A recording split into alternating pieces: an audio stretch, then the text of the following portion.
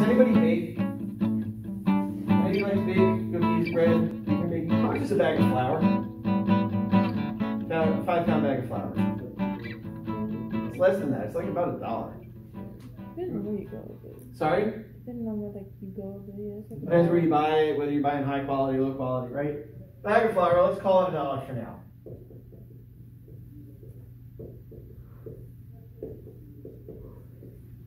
How many calories in a bag of flour? I have no idea. About 7,500. 7,500 calories in 1 pound, in one 5-pound bag of flour. That's about 1,850 calories. If you divide that over 4 days, it's about 1,850 calories per day for 4 days.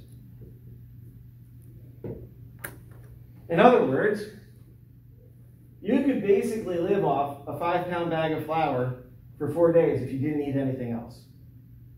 You mix it with a little water, make some really, really, really nasty bread. And there you go. You could survive on it. And most flour today is enriched. Unleavened bread. Sorry? I said it would be unleavened bread. Bread that doesn't run. Yes, unleavened bread without any yeast. Although there are some natural yeasts in most flour. So it's enriched, which means that you're actually getting a lot of the vitamins and minerals that you actually need every day already in the bread.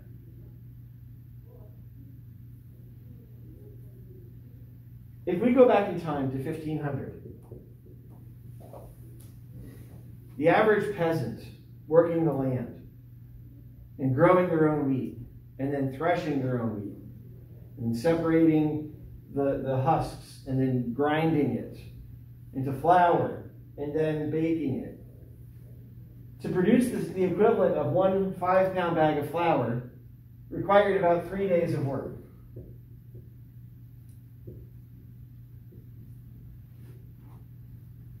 Three days of work to get 4 days worth of food.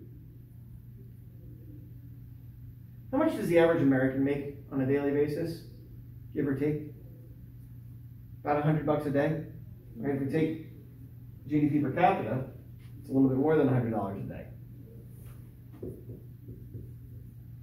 So then, in 3 days' time, the average American could earn $300, and with that $300, they could buy 300 bags of flour, which would be enough food to feed a person for 4 years. In other words, right? You work 3 days and you have enough food for 4 years, if that's all you ate. And you could, and survive. So how much wealthier are we than they? It's hard to imagine. It's hard to fathom how much wealthier we are.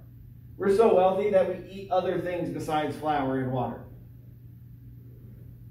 We eat strawberries in February, and fresh green beans year-round. Apples in March. When apples are harvested in the fall, not in the spring, unless you can buy apples from Chile, which we do now. That's how much wealthier we are than they were. It's amazing. It's overwhelming how wealthy we are. I talked to a friend who works for AgriGold, which is a local seed producer.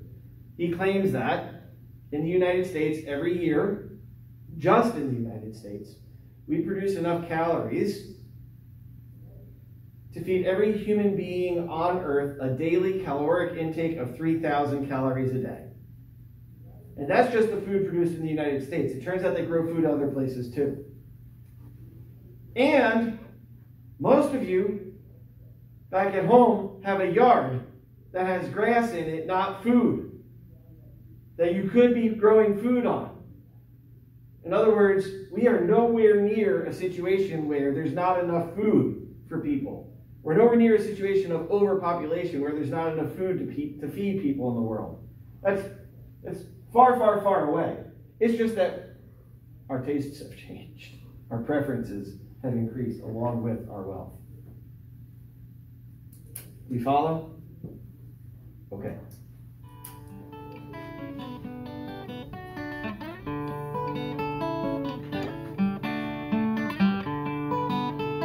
How